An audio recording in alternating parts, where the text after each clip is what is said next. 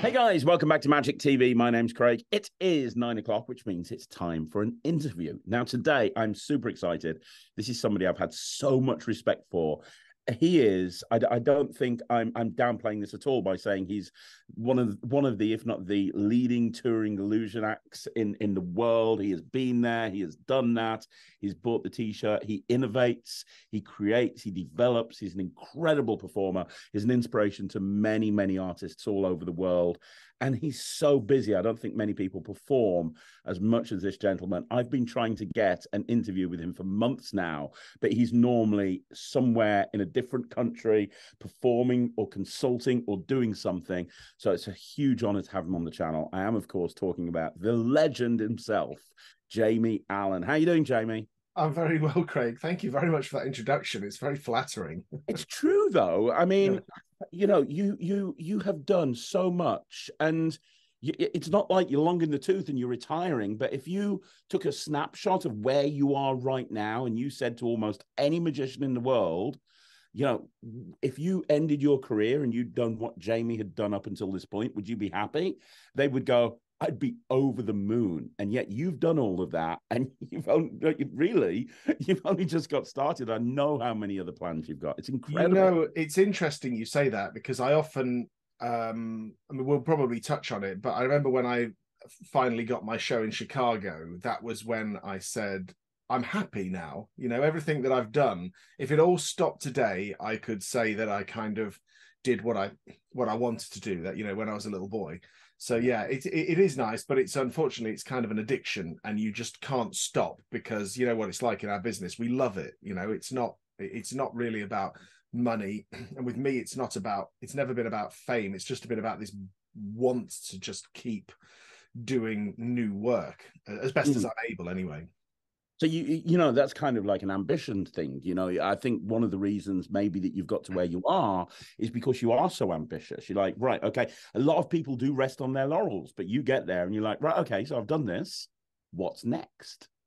Yeah, it is a bit like that. I mean, I certainly can't help it, and it's much to the detriment of those around me sometimes. I try to find time for myself now, but yeah, there's always something. Like, we have had a couple of months in the summertime when I've just been working, and I purposefully didn't take on anything new, because I knew that we're about to embark on a tour now in the US, which is going to start in November.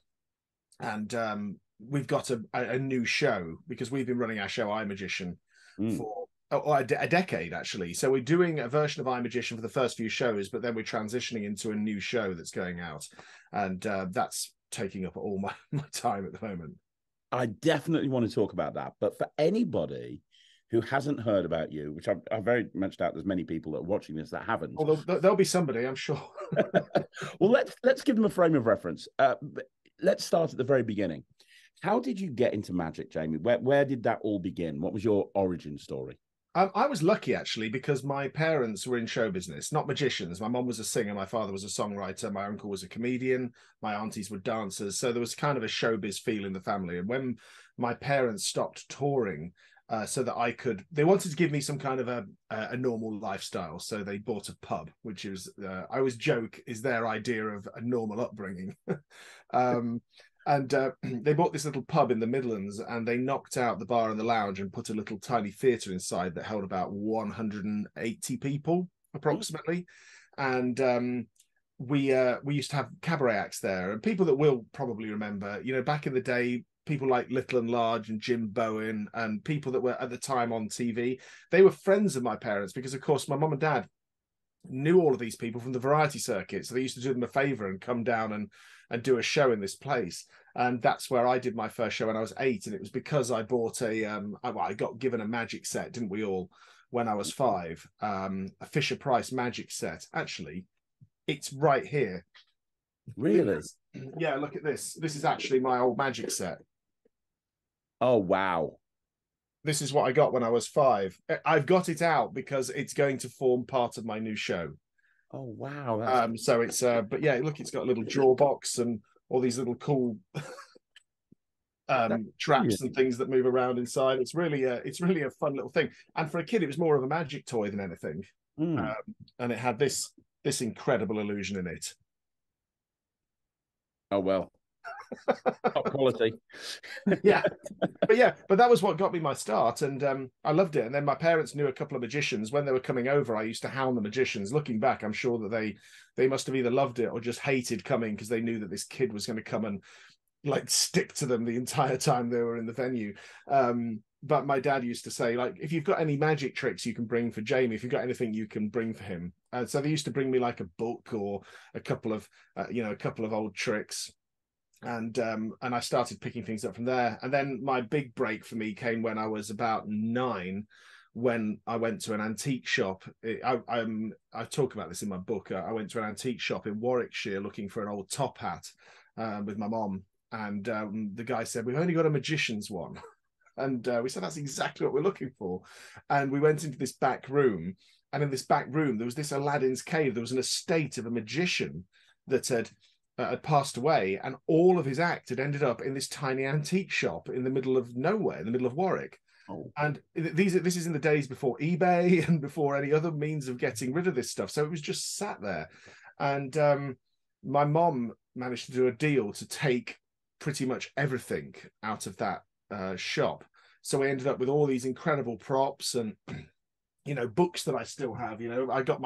I learned from this first edition of modern magic. It's like I've got my whole life. I keep hold of these things that mean something to us, but this was the first edition of modern magic, and that was one of my first magic books. Crazy. And I remember learning the pass from here and stuff when I was a kid. And that was like my dream come true. We came home with just so much stuff. Wow. So what happened? So you're 9 years old. You've just received a bunch of professional quality magic. Where did you go from there? Were you thinking, right, okay, I'm going to put a show together? That was exactly it. I did my first show in this venue that my mum and dad owned when I was 8.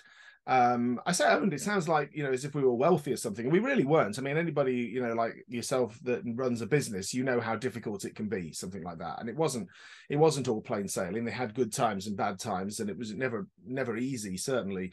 But we used to do, I used to do a show there sometimes on a Saturday night. I would open about once a month, sometimes every 2 weeks.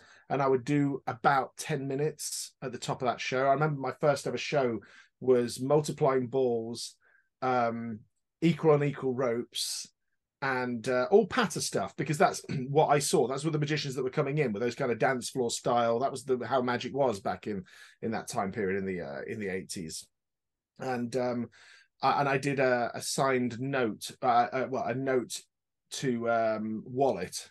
And I remember I switched the note. I did the miscall of the numbers. That was the method. And I actually forgot to take the note out of the envelope, and I did, in fact, burn it. And it was a £5 note. It didn't affect the end of the trick, but back in the early 80s, that was quite a considerable amount of money for me to set fire to, because I was just nervous the first time I did it. But as it happened, I didn't even realize that I'd done it until after the trick, because the trick finished, the note's back.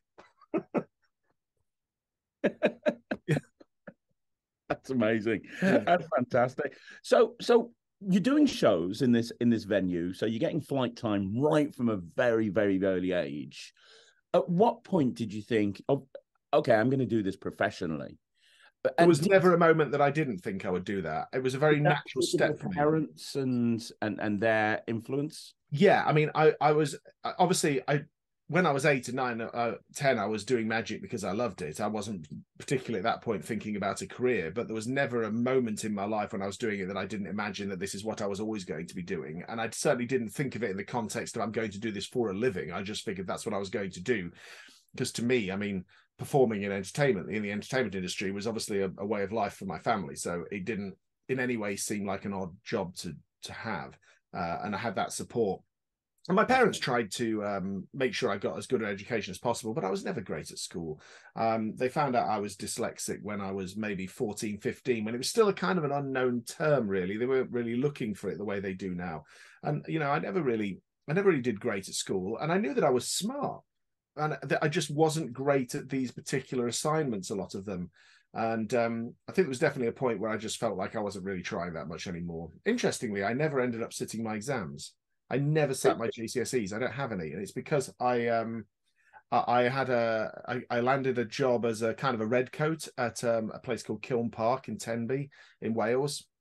And I was there for 20 weeks for the summer season, and I was like the room compere of the kids' room. It was great, and I got to do my Illusionist show there on a Wednesday, and on a Monday and Saturday I did a spot in the team show, and on a Sunday morning I would do a show for the kids. So I was doing magic there, which is why I wanted the job. But I had to leave before my exams, and they let me out as work experience and said you can come back and sit them, and I never have. I often thought that would make an interesting documentary, would be to go back and see how I would do. I should probably call them up and say I want to do it. That's funny.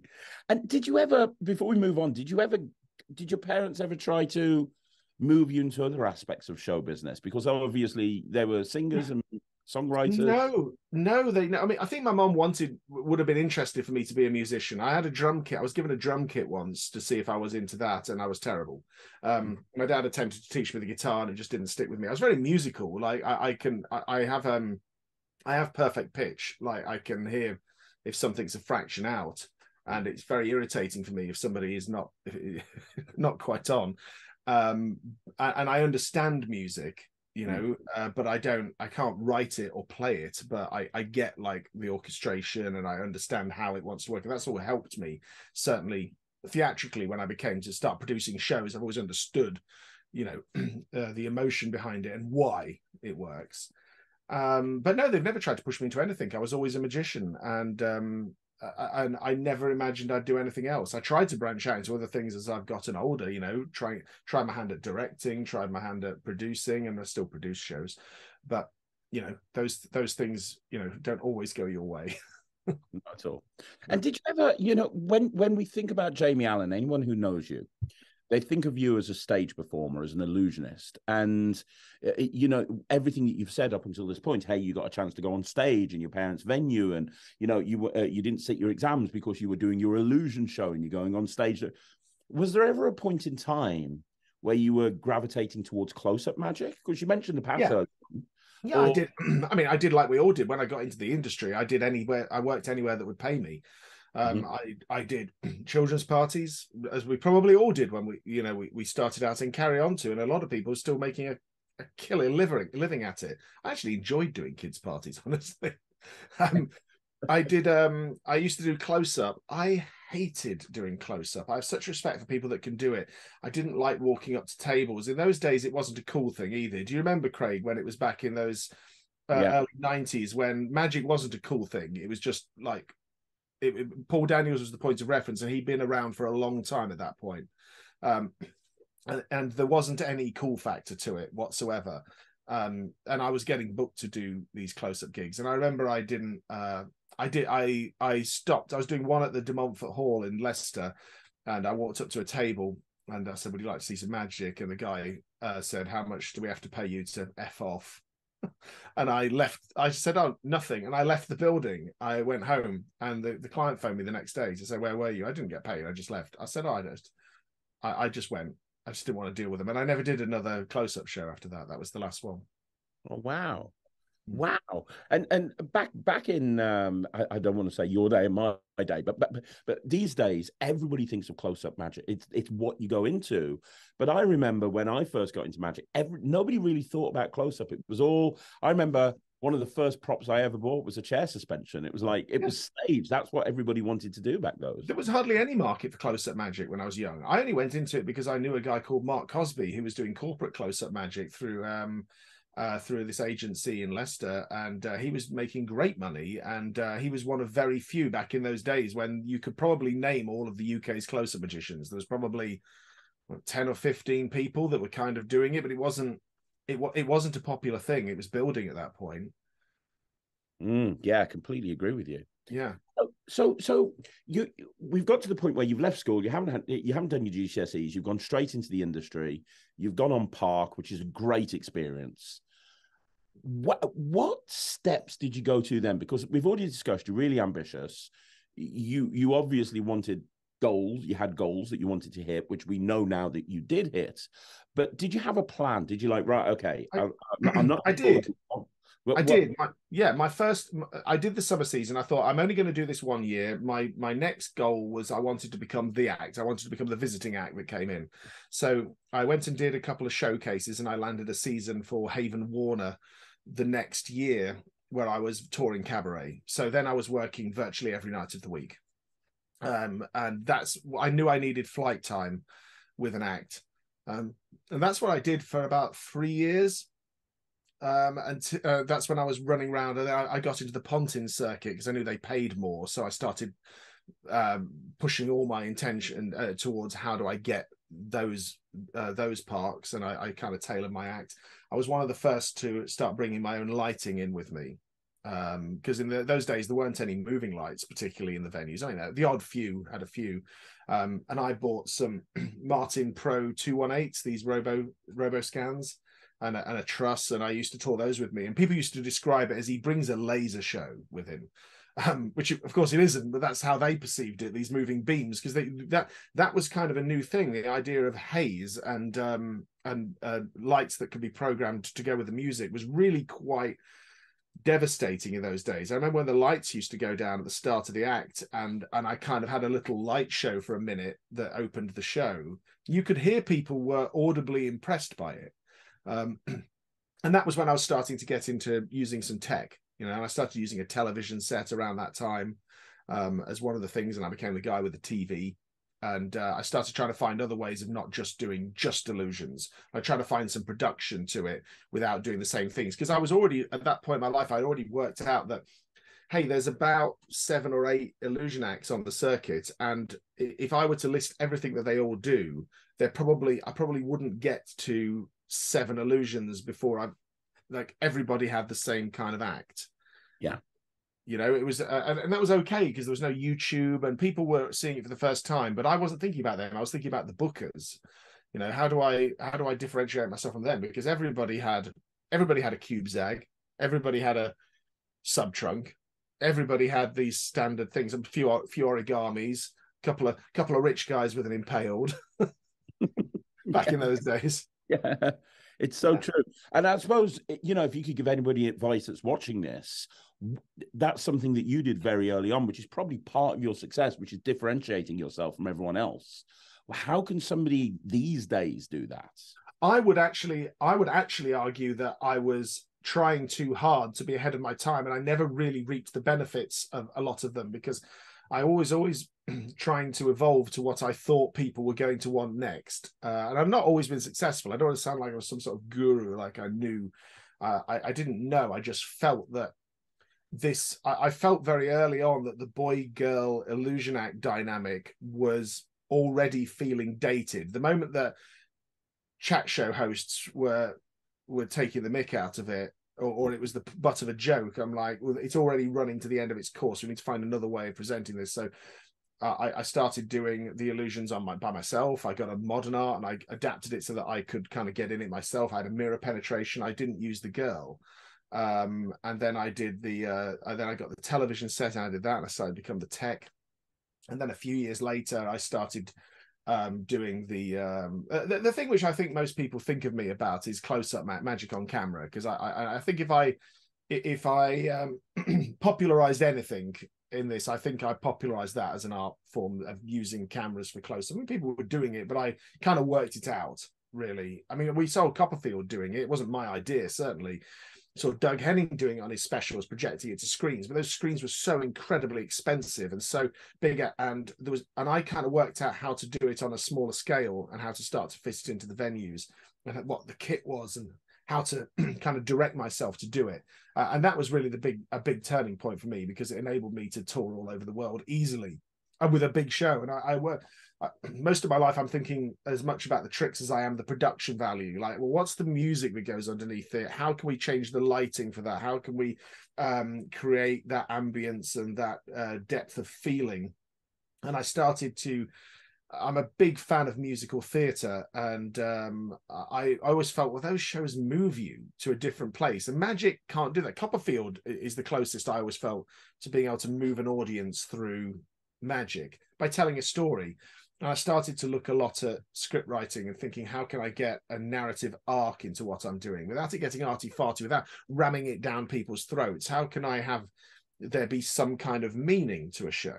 You know, how can people that come away take something with them? And I realized that people started to like to learn at a show. They didn't want to just be amazed. They loved picking up facts that they could take away. And I was an early viewer of TED Talks, and I started to think that's kind of like how part of iMagician came about. Is there are sections of iMagician that are very much like that? You know, you feel like you're being educated on something, then you see something wondrous, and then with luck we tie a few of those things together to tie up some loose ends and give ourselves some kind of a point or some sort of uplifting feeling. That's great. And you are right. You know, that you were right at the forefront when it came to tech magic and projecting stuff onto a screen.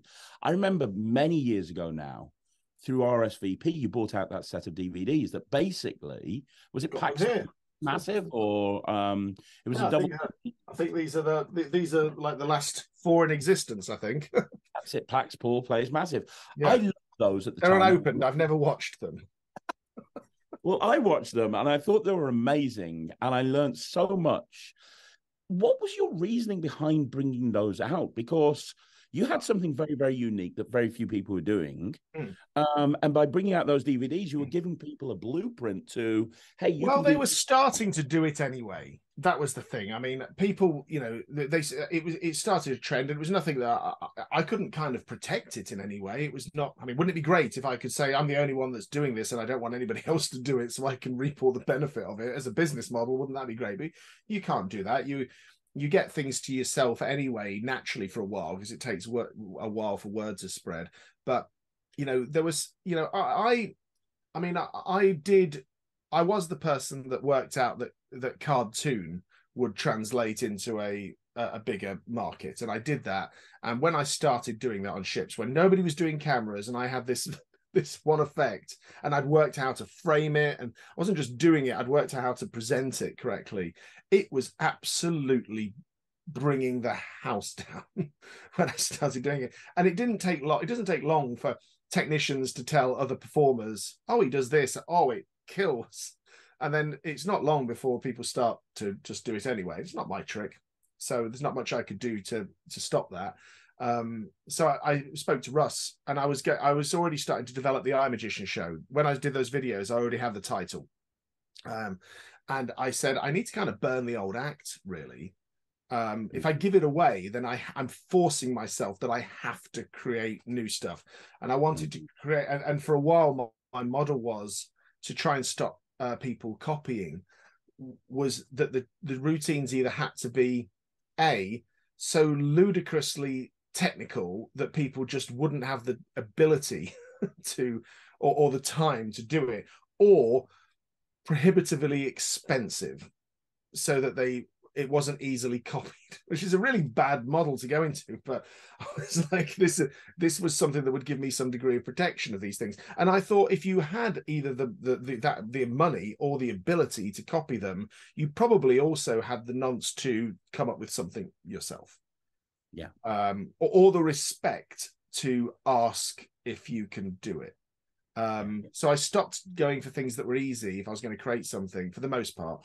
That's not true of everything. Sometimes the simplest idea is the best, and you do them. But I haven't really had a big problem in recent years. It used to bother me. It doesn't really bother me as much now. It bothered me when I hadn't got any kind of name or recognition for it. And if I did something and I worked it up, and then somebody else did it on a bigger platform and got a lot of recognition for it, that could be kind of frustrating. And that goes on, and my heart goes out to people when that happens to them. It happens too much in our industry. And I always feel like Teller says, if you've kind of dug a trick out and you've worked it out, if it's from the past, that should be yours, that. And I've never really understood the mindset of, we all see it. Something comes on, America's Got Talent, or somebody does a trick and it kills. The next day, if you go on any of the Facebook groups, there's people saying, where can I buy this trick? I'm looking to buy this. And I just think that's the last thing I'd want to do is do something that's just been out there. Like, I've never really got it. It's like a tribute act that kills. Like I don't know why somebody would how I don't understand what they're getting from it. Yeah, Themselves. I agree. don't. Yeah, totally agree. And that's what you've done. You created so many unique pieces that are completely unique to you, which is why you are where you are. Well, that's very kind of you. I mean, and they don't always work. I mean, that's the main thing. Is I mean, there's for everything that has worked, there's like 2 or 3 ideas that are just we've burned so much money on stuff that just never pays off. You know, we spent fortunes working out this trick with cell phones, and we only did it twice. It was so complicated, and it just never panned out. And I tend to be attracted to things, as I was saying earlier, that are complicated, like complex methods or things that were layered. I was thinking of designing for TV and stuff at that time. So something that couldn't be, if you retrace the steps, you couldn't really find the answer because there was the methods were so layered, and requiring a small army of people to do something that seemed, you know, I mean, this thing with the phones, I talk about it in my book. You know, we had, you know, we had like 12 people on 3 continents in real time making it work. It was ludicrous. You know, I don't know. I could have just done a torn and restored newspaper. Would have killed. Yeah, but it's that level of innovation that sets you apart from other people. You know, it's that having that ability to take risks and kind of go, you know what? I'm gonna do this. It might not work. It might work. Because if you'd never taken a risk, if you'd never done that, then you wouldn't be where you are now. A lot of the stuff that did work wouldn't have even been in your act because you would never. There are a few of those things, and I mean, not many of them. Most of them I've never put out on YouTube. I really didn't need the recognition that much, so I've kind of kept the stuff that's in the live show that is original. We kind of keep it away from it now. There's no reason to put it out there when really the only people that are watching it on there are magicians. So. I try and keep it for the show, but you know, I've gone full circle. I mean, I'm now in, you know, doing a show where there's plenty of things that I do that are dealer bought items that we give our own spin on. There's plenty of things in the show that are not mine, and I enjoy just working out the presentation for them, and we pepper those with our own stuff. I don't want to come across as if I've just created all of this original material. I've created a few things. I mean, for me, the big thing was digital art, the iPads trick. That was the turning point for me. I think if you could probably anybody that what you perceive as success. I mean, if you perceive that I've been successful, I think that I have. That's just a perception. I don't feel that way. I'm still just working at it. But there was a definite change in the wind when I came up with digital art, because that was the gift that kept giving. Because I did that on 7 different TV shows.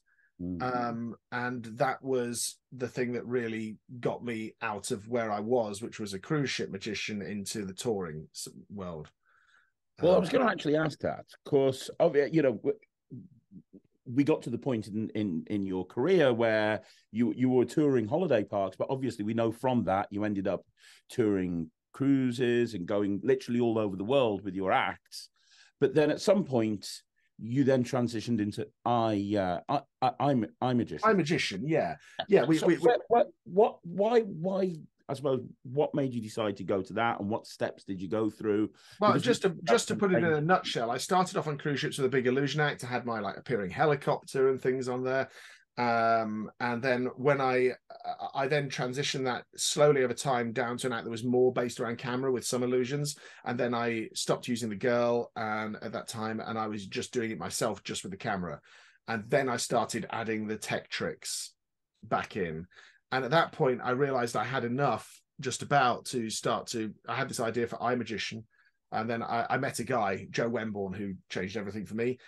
He was the one who put the first money into it to put it out on tour and got it booked. And we tried it with 13 theatres, and we got the one show with the iPads, and that really helped sell. And we did actually quite well that first tour. It was okay. And we did that another 2 times. The second year we went bigger, broke even. The third year we lost a little bit of money because we did too many dates and we were all over the place. And that was when I also realized that the UK is not the best place to tour a larger magic show, because I don't think there are many that actually really make much money on that, because it's a tough market in the UK for theatre. There's not to say they're all failing. They're not, but they're tough. You know, I know the Illusionists won't do it again. Oh, really? Well, they said they wouldn't do it back then when they toured. And that's a different thing from going into London, you understand. Like if you go into London for a run, that's an entirely different beast. But touring the provinces, it's hard with Magic. It's always hard to get people to come out and pay for a ticket. But yeah, so we toured there, and then I said we want to get into the States, and we had a failed attempt to get into Las Vegas over a few years. We almost got there. You know, I had a theatre booked at the Venetian Hotel, the Sands showroom. We had it all contracted, and then there was a slight clause in the contract that had to change, and that clause meant that we didn't have the option to automatically re-up the venue if we did certain business, and as a result of that, it meant that my investors, one of the investors was not really happy with that, because in Las Vegas, there's no way you're going to make your money in the first 6 months, a year. It's a 5-year plan. You know, it's going to take that long to build an audience. So if we couldn't guarantee that we could keep the venue, then we were just going to lose money. So we didn't get that. And then I got another deal to have another showroom there, which I'm glad this one didn't happen actually, but we were going to do it because we were just licking our wounds from just losing this other one. And I got offered this showroom at the Planet Hollywood that had been dark, and then Chris Angel wanted it, so they gave it to him, which was of course the right move. But right before Chris Angel was announced, I actually had the deal on that showroom. Oh wow! But I'm glad, because we would have failed there. You know, where Chris had the following to be able to do it. I'm nothing like that. But we worked out a way to curtain the room down so that we could get the capacity down, and we had a good deal because they didn't know what to do with the room at that point. And obviously, if I was them, I would have said exactly the same thing. Like, yeah, of course they have to go that way. But we lost another one, and that's when I said, oh, you know, I've not really any desire to go to Vegas anymore. Then we concentrated on touring. Doing more work in the US, and that's been very good for us actually. And that was really where, although there are things I think that people might perceive as successful, the only times it's really worked is when we've worked in the US in the cities. That's a lot of acts have tried to crack the US and they've been unable to, and you've actually made that happen. And not, you know, there are acts that have made it over there, but it's been part of an ensemble cast, and it's like, hey, we're going to have this person and this person and this person, but you've gone over as yourself and been very successful over in America. I mean, people have told me I'm the first British illusionist to ever do that. I don't know if that's true. I can't believe it is. I can't think of anyone else.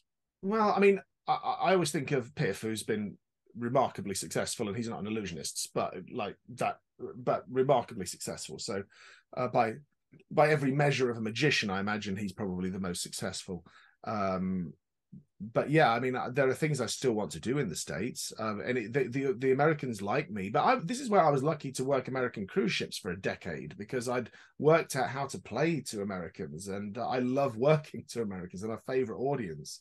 They're so giving, and they love the magic. But it's not that easy. People think, oh, they're an easy crowd. They're not an easy crowd at all. Not at all. But you need to understand them and what they want. And just because people like something, it doesn't mean they like crap, you know. Absolutely. But did you ever think at any point, you know what, I'm going to move to America? Because many times. I probably would have gone. It's my children that keep me in the UK.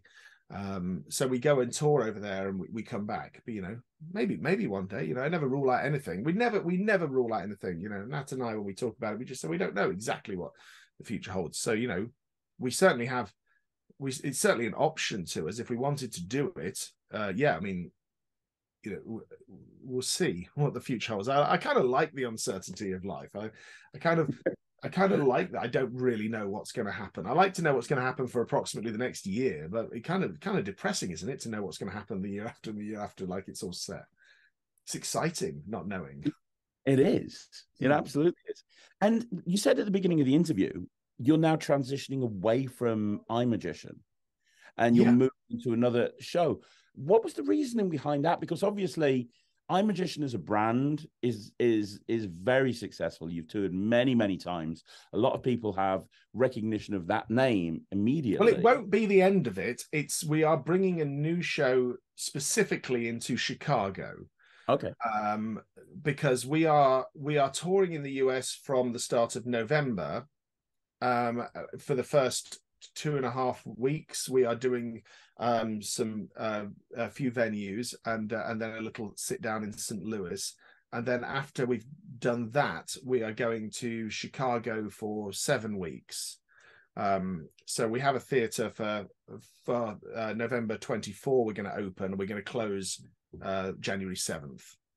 So we're there for the whole period. And because I've been in Chicago with iMagician, and because I've taken my immersive magic show, Magic Immersive, the child of Illusionarium, it has gone into Chicago. I need a new name. So we needed a new show, and we had new material that we hadn't used before. So we are transitioning it. But this show is more of a stopgap. It's not actually, like, there are things that I've done before in it. It's not a totally new show. There's a lot of new material in there, and we're working very hard on it still now. And we'll probably still be tweaking and writing it until the night before, because that's how these things roll. But I know what the show is now, but who's to say if that's exactly what's going to go on stage? I woke up with an idea middle of the night before last, and I phoned up Tommy, my right-hand guy, and I said, I've got this idea. And he's like, that's brilliant. Okay, so that's upset the apple cart. So we've got to change everything to do this. But yeah, the actual new show for me will be next year, which is the 63rd minute. That's a show that we've been working on with Tommy and Harry DeCruz for a couple of years now. And that will be the show which is a real change in direction for me. It's much more art-based. Okay.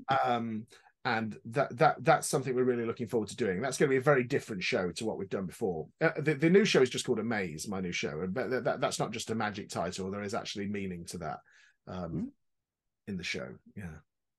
Well, when you're working new material in, I mean, obviously you're doing it on a very big scale, but do you have any advice? Because the reason I ask this is I get questions on this channel all the time, and one of the big questions I get is from people that are working pros. They don't necessarily tour, but they gig, and that they have a new thing that they have worked on. Maybe it's original to them, maybe it's a variation of a dealer item, and they desperately want to put it into their show. But when they go, they put it into their thing, they go to the venue, and then they don't put it in because they're like, well, it's going to be a stressful situation. And it ends up staying in their box for like 6 months, and then ends up going. It's like the same as the prototype that we make to make the trick work. That's still the same thing a decade later, all held together with tape. I mean, there's no advice other than there's never a good time.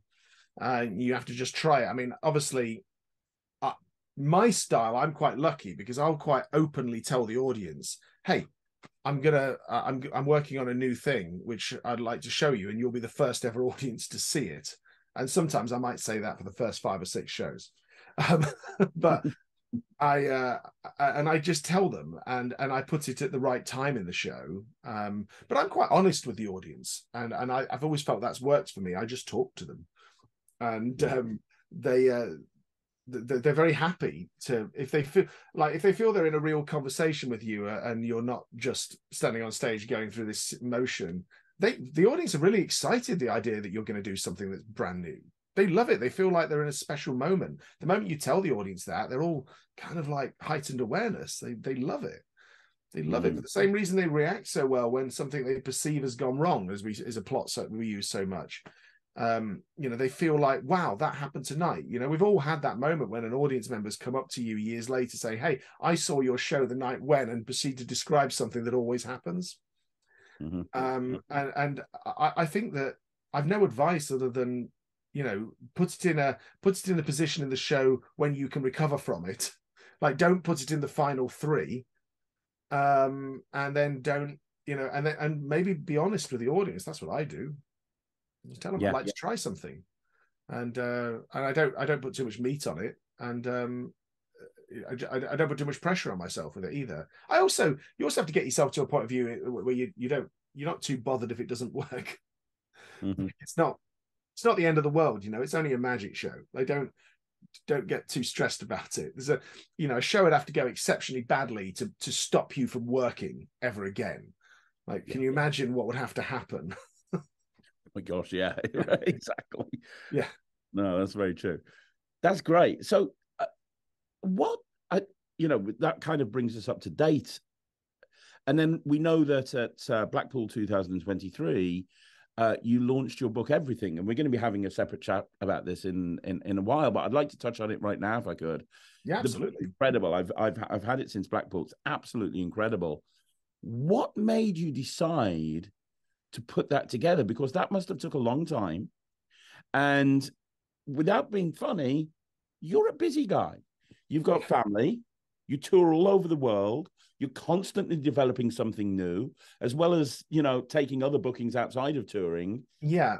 I started writing notes for it in COVID, and then I was finding in the schedule that I have times when I'm working away, when there are days that I'm not doing anything, and I just started writing it. But I didn't write that book as a money-making exercise. I wrote it because I wanted to write it, because nobody else was going to, and I just wanted to put what happened to me down so that my kids could have it. I felt that I'd done enough when I launched, when I did Illusionarium in the pandemic in Toronto, and then Magic Immersive in Chicago, those big immersive shows. Those experiences were so rich for me that I felt that I think I finally have a story to tell.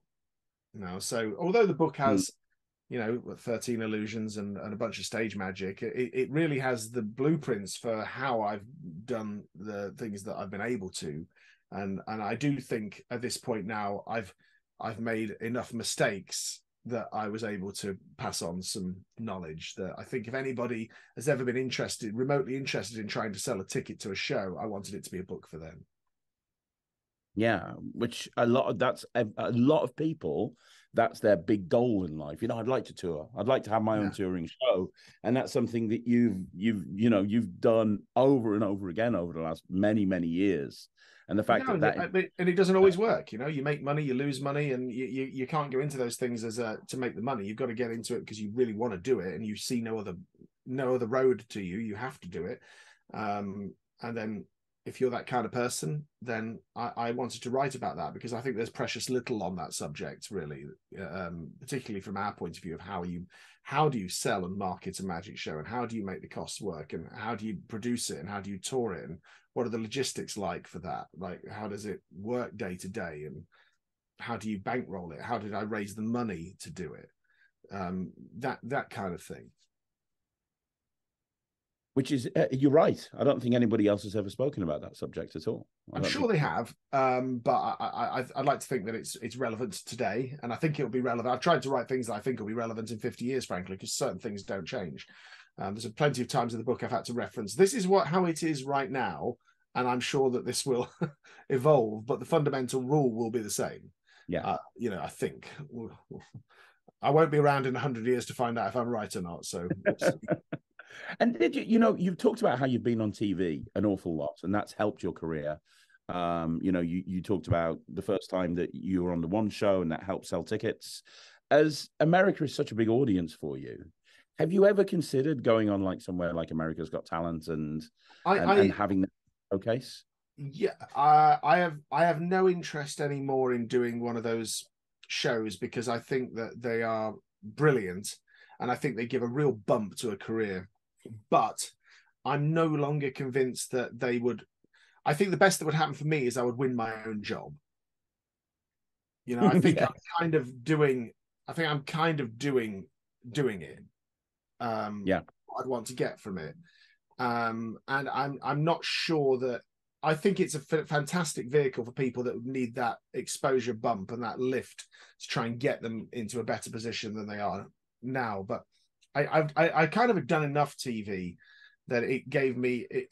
Somebody once gave me the advice to build slowly, to build the foundations, and to say, building it one brick at a time over a long period of time, just always doing good work, TV, radio, newspapers, good work, just slowly just keep putting these bricks in this wall until I've slowly built a career out of it, and it's more solid, those foundations, because I'm building them brick by brick rather than having a sudden hit that goes away. We all see our friends that have had success on those shows, and then a year later we're reliving it, saying, "Hey, remember this last year when my life changed?" Or remember, and it's like, it's a lot psychologically to deal with, isn't it? You go on that show, you get all this exposure, then it kind of just drops away. And and there are people that have come out that have done exceptionally well. People like Ben Hart, that I think found an audience out of that. Found a niche audience. And that would be my advice to people going on those shows: is try and work out who is your audience and try and play to them. Don't go on it to win the show. Try and find out who is it, what makes you different, and who is your crowd, and therefore who is going to pay to come and see you. There's a great quote I heard recently. What was it? The guy, what's the guy's name? Harrison Greenbaum said it at Magic Live about being sushi. You want to be sushi because some people hate sushi, they can't bear it, but the people that love sushi, they'll go out of their way to eat it. They'll go there on special occasions. They'll go there. If you could be sushi rather than a burger, then that's what you want. You don't want everybody to like you. You want the people that do like you to love you. And I think there's definitely some truth in that. I'm kind of general, honestly, and because my appeal is mass marketer. I don't know if that's the right thing, but I mean, we're touring theatres and we are appealing to we're casting a wide net. And when I look into our audience, we've got date nights, we've got young families, we've got retired couples, we've got everybody in between in there. So magic is quite cross-generational, I think. It seems to appeal to everybody. Absolutely. But yeah, that would be my advice. And no, that was a long answer to your question, wasn't it, Craig? Do I want to do America's Got Talent? And the short answer would be not really. I totally understand. I want to ask you one more question before we switch subjects slightly. And this is a question I've had from many people on my channel, and I think that if there's anybody that could answer this, it's you. One thing that I can see that you're very good at is time management. You can't get as much done as not everybody would agree with you on that, Craig, if you were in my household. From the outside looking in. How do you balance? This is a question I get all the time. How do you balance your work life and your family life? Because I know that family is very important to you, but I also know that you're touring and you have to spend time working with teams. But like, how? I mean, I mean, you have to have great people around you. I mean, Nat, my partner Nat, she's fantastic, and she makes sure that I do what I need to get done, and she's very aware that I have things that need to be done, and she checks in on me to make sure that I'm allowed the time to be able to do it. Because I mean, I work from home, and there are times that it gets crazy busy, and she's brilliant at helping me with that. And I have great people.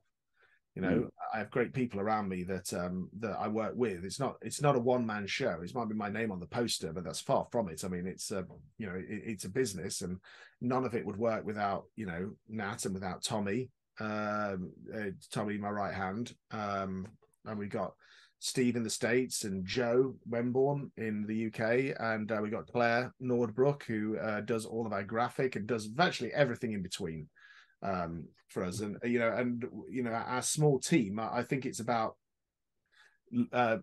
finding people that are good at what they do. My dad used to say that to me, surround yourself with people that are better than you at what they do. Like, find the best people. Don't try and be a one-man band. It's so common in magic to and we have to be this way. We have to be your own marketing manager, your own salesperson. You have to, and hopefully eventually you get some help with that if you're successful. But that doesn't mean to say you should. Like, if you can get a friend even to want to watch your show, if you can't afford a director, have those people help you. That helps with your time.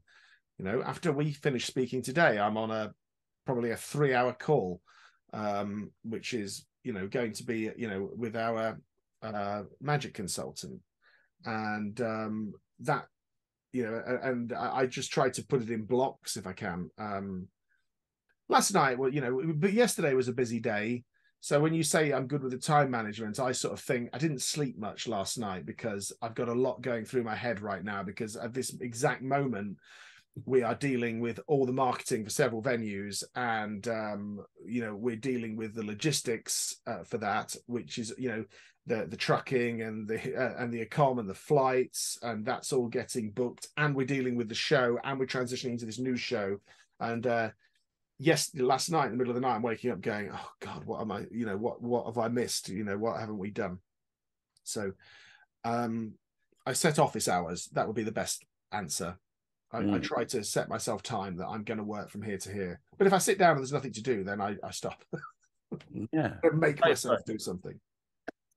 And before we finish, I want to talk about one other venture, and maybe just touch on this, because at Blackpool 2023, as well as having the book Everything, you also launched a new innovative Sound Lab app, that you're doing with who I consider to be one of the best developers in Magic, Joshua Riley, and that's been taking the world by storm as well. I mean, we just talked about how busy you are, and then it's like, well, you know what? I'm going to set up another business. Why not? Why? So I did that to solve a problem that I was just like, why wasn't it? So it's Adam Heppenstall and I decided to start it. Adam's an incredible craftsman, great thinker. I've had a long-term relationship with Adam, great friend of mine, great craftsman. We decided, I was always getting asked about building a close-up table for magicians with the camera rig.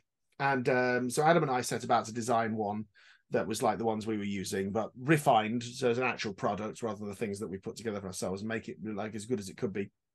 And along the way, we said we should really develop an app to make the camera work for this from your phone. It would just be so much better. And that's what we did. We brought in Joshua. We formed a business called IQ Pro, which is like QLab, but it's on your iPhone. And in many ways, QLab is extremely good.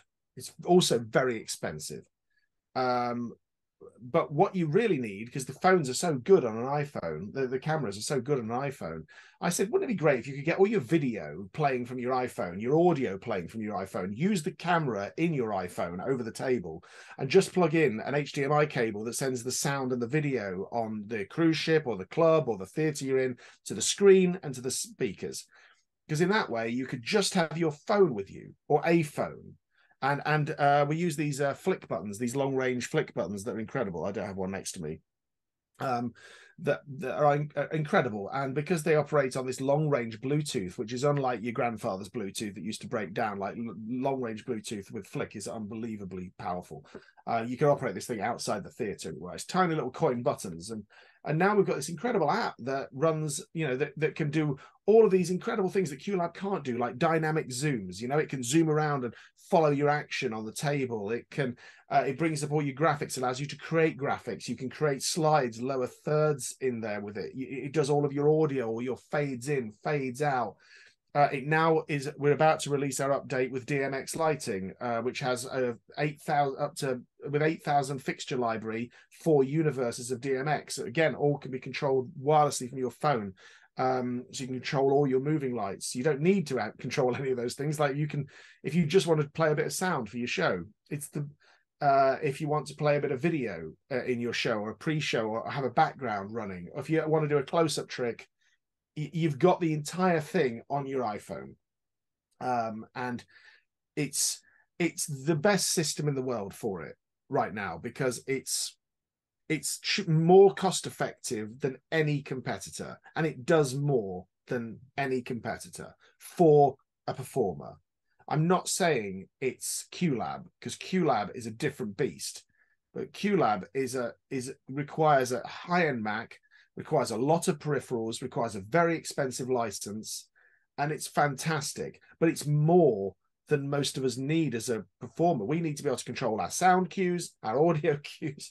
We need to be able to control our video. We might want to use a live camera. And we've got some fantastic features in between. Oh, you can add your name in 3D and move it around, add it to a background. We have a library of content that you can access. And it's the best in the world, and it's cheaper than everything. Because it only, but when we do a sale on it, it's like it costs about 2/3 of the nearest competitor. So it's a phenomenal product, and I'm really, really proud of Joshua and Adam. They've worked so hard with it, and we've got some really exciting updates that I know, what's coming down the pipeline with it. And we're really excited to share those with people. And it's built a nice little following, actually. We could do with more. We could do with more. We're still building the business, we're still building our army, but we've got a lot of great people. Right now, there's a lot of great people out there that are using it. Nightly. Pete Furman's using it at the moment on his tour. Paul Zerdin. We've got a bunch of the people that are on there, like Tom Crosby is using it constantly. Tom Wright. And the list goes on and on. Michael Fitch used it the other night. The Magic Circle. They've started using it to run the stuff for the show, for the Cavari show. They're using IQ Pro, and it's just simple. It's simple to use, and it's intuitive. You can kind of work it out, but it's incredibly powerful. But it's only as powerful as you need it to be. Yeah, fantastic. And like you say, you just launched it at Blackpool this year. So I mean, it's only been around for 6 months, and it's already being used by so many people. Yeah, it's been wonderful. The pickup for it worldwide has just been delightful. It's been wonderful to deal with, and Joshua's a genius. He's great at it, because me and Adam know what it needs to do. That's how our relationship works, because we've worked with show control for so long that we know everything that it needs to be able to do. But Joshua makes it work. I don't know how any of it works. It's like magic, Craig. I don't know how it works, but it does. I've had that experience with Joshua many times. Yeah. He'll just show me something, and I'm like, how would you even consider thinking of this? Yeah. He's a really good guy. Really good guy. So let me ask you one more question, Jamie, because I know you're busy. I want to ask you one more question, which is, and this goes back to what I said at the very beginning of the interview. What's next? And what I mean by that, like I said, if we took a snapshot of where you are right now, most performers worldwide would be happy ending their career at the point that you're at right now. But during the course of this interview, you've talked about shows that you're just about to embark on. You've talked about a new show that's coming next year that you're working on. You've talked about where you're taking IQ Pro. You've talked about so many different things. Like, is there anything left on your magical bucket list that you want to hit? What are your goals over the next few years? And is there can you foresee a time where you kind of go? There's one thing that is sitting out there that I haven't done, that, I mean, I'll just say it here, that I will do, is I want to play Broadway. And I will play Broadway at some point. That's that would be the next major thing for me. That would be something that I would go, well, if I got to do that would. But equally, if that doesn't happen, but that's what I would like. That's what I'd like to do. I might do the West End at some point. Though it's funny that because I live so close to London, it doesn't hold the allure for me that Broadway would. But we'd like to build on our touring market in the US. Up until now, we've done more sort of sit-down experiences where we've gone into a place for 1 month, and that's been good for us, but we would like to tour. So we're just dipping our toe in the water in November and doing a few theatres more than we normally do, just to see how that feels for us, and what it's like going into those venues night after night. So that's going to be a new experience for us.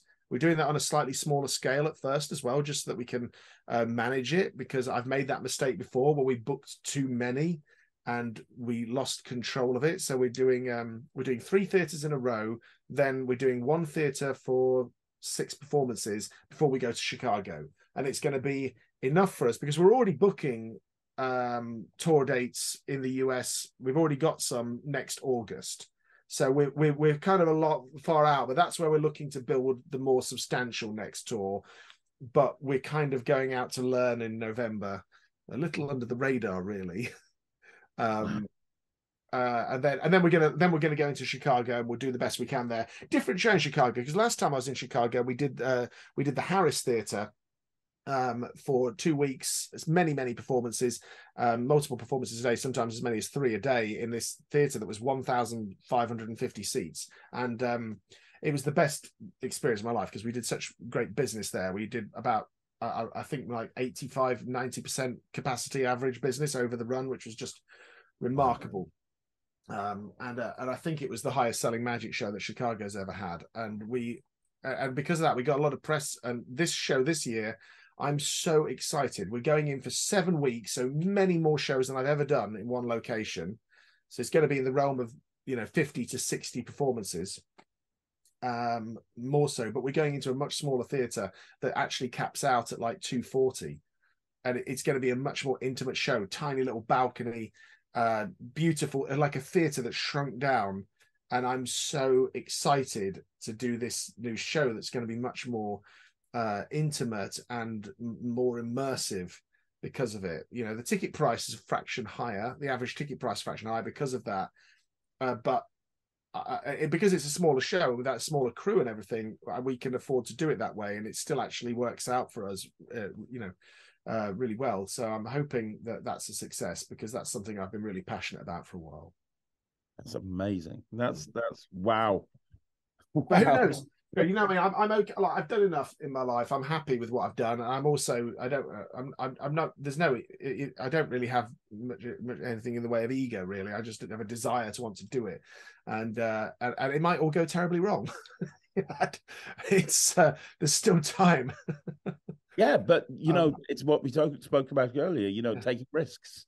You've got to do that. You've got to do that if you want to get to where you're at. Yeah, well, if you're only here once, aren't we? And we have to. Well, that's what I believe anyway. We're only here once, and I'd rather fail and try. That's how I've always been. Yeah, I'd rather try. And I look back and go, well, I gave it 100% than I wish I had. Yeah, absolutely. We did the best we could. That's all we can ever do, isn't it? Absolutely. Yeah. And you mentioned earlier on about Vegas. Is that something that you'd still like to try and push towards, or is that kind of itch being scratched and you're moving in different directions now? I can tell you that when I was in Vegas, I was offered a showroom, a good showroom in a good theater, and I haven't thought much about it since. So that's probably it. I don't think so. I never say never. You never know. I at the moment, I don't think so right now, and I'm also worried about the market in Las Vegas at the moment. I mean, people are not. It's not breezy out there right now. It's not as easy to sell tickets in Vegas as it once was, and there's too many shows out there, and it's hard to make money in Las Vegas. Really hard. Vegas is my favorite place on earth. I absolutely love it. So why wouldn't I want to work there? But also the crowds in Vegas are not like your theater crowds the rest of the places. You know what the crowds there are like. They've kind of just wandered in that day. It's a little, I think we as magicians are more attracted to it. I think I was certainly attracted to it because of its history. David Copperfield, Penn and Teller, Siegfried and Roy, the greats, Lance Burton were always there. And now it's different. And I don't know what Vegas will look like when Copperfield and Penn and Teller are no longer there. And that day is coming at some point soon. I don't know when, but it's not. Yeah, I know. I mean, I'm a huge fan, obviously. And when I worked on Illusionarium, and and I got to work with David Copperfield, and that was like a dream come true for me. And also, Penn and Teller, and I talked to Penn a bit now, and those guys are fantastic. I mean, I got a most wonderful day when I was doing Magic Immersive in Chicago, my show there, and Penn flew out to do a lot of press with me, and we were going around all day these various radio stations and TV stations, and that was what a hell of a day. And I was looking back going, wow, what would little me have thought about this? This is awesome. Just laughing and shooting the breeze with these people. Just fantastic and very down to earth. And I found that, people like that, my heroes, like, on some level, friend, maybe, or friendly, these people that I've respected so much, they are, they say you never meet your heroes, and I certainly haven't been disappointed. They've all been absolutely wonderful. And that's something else that my career has given to me, is the mixing with these wonderful, fascinating people that I just could never have dreamed of. you know, even as much as a decade ago. That's... It's all come around in a decade for me, Craig. Everything a decade ago was when I first started touring iMagician. Everything is in the last 10 years. When I'm just 45, so 35 when I started that. And I started kind of getting into it late, but I was trying to build a foundation, and it's all in the last 10 years. I mean, I just hope the next 10 years aren't boring. Well, I mean, yeah, but even up until, 10 years ago, you'd still achieved so much. There's some people, and they're sitting here watching this, and they're thinking, my goal would be to be able to travel the world on a cruise ship, doing my show. No, I get those messages all the time. It's a phenomenal job, and I still do it. By the way, I still work for. I only work for Royal Caribbean, but I mean, when I'm not working, I will nip on. We're going on Royal Caribbean tomorrow. Nat and Nevada and we're going on the Anthem of the Seas. Wonderful. We're going there for 4 nights. I'm going to do a show. The family's going to love it, and we'll eat well. We get a nice suite on there. Royal Caribbean really look after me after all this time. It's lovely to be on those ships, and it's so great big theatre, and I love the shows on there. Royal Caribbean are phenomenal. They have the shows that they have are proper shows. They're not like cruise shippy at all. They're like the show the night before me is We Will Rock You. That's an installed show on there. It's the official production, official directors, everybody cast by the London, company. It's all, it's incredible. And then the next night it's me with my Pelican case. That's amazing though. But it's great. It's great that you built up that relationship with them. They look after you so much, and they're lovely. They're absolutely lovely. I can't say enough about them. And the cruise ships were great. But I mean, I just need diversity. I just get bored too easily. You know what? That's one thing that I've noticed about you, Jeremy. Obviously, I've really enjoyed doing this interview because although I know of you and we chat, I don't know you very well, so I'm learning an awful lot through this interview.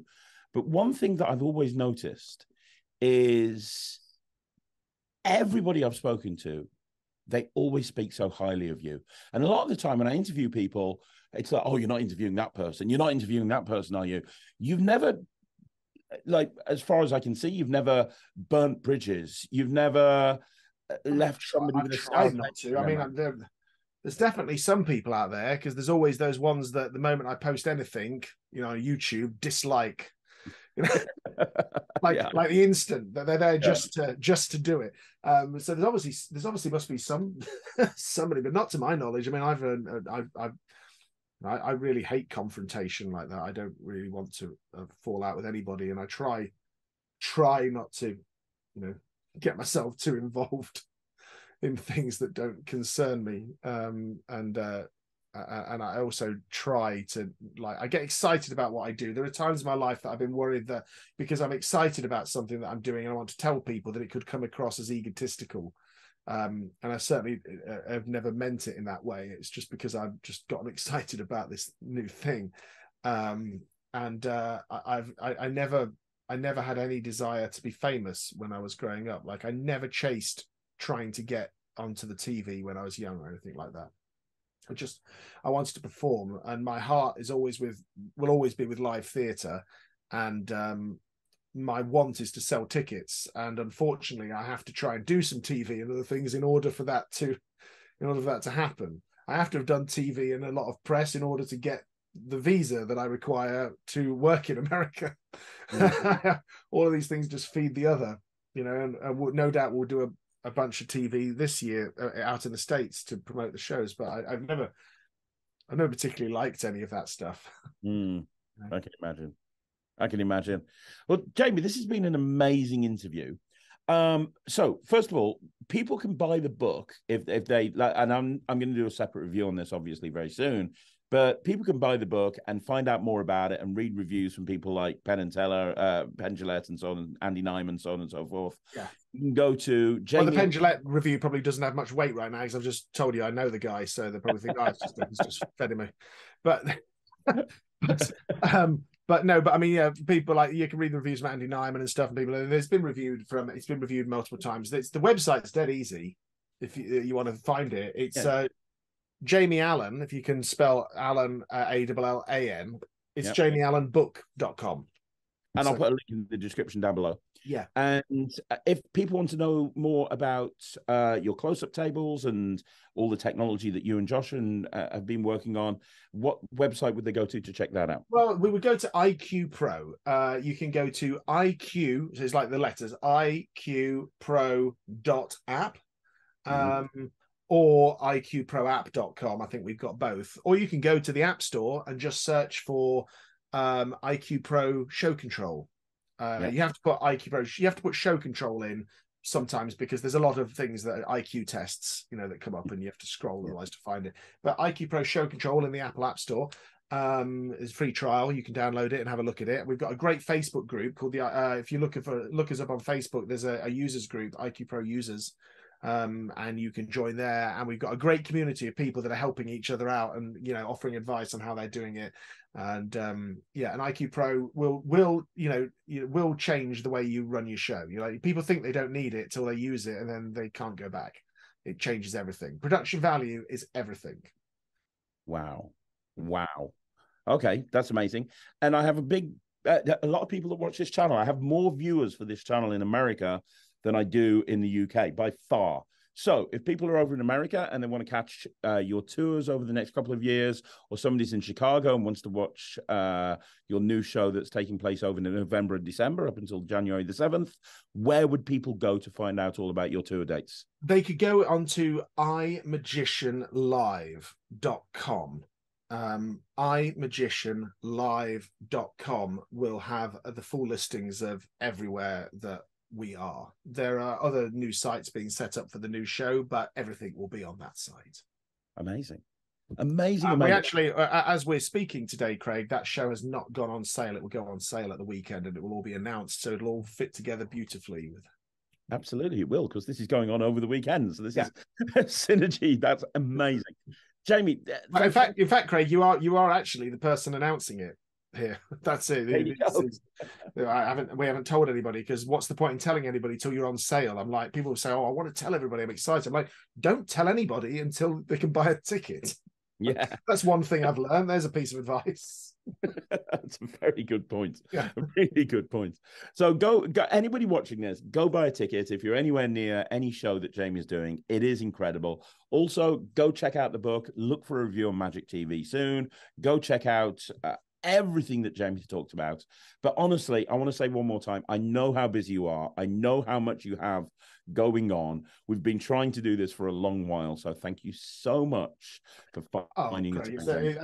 Thank you. I genuinely, I mean that. Thank you. It's really nice to sit and chat about this. I always feel a bit uncomfortable just talking about myself. Like it's a bit self-congratulatory, and I don't really,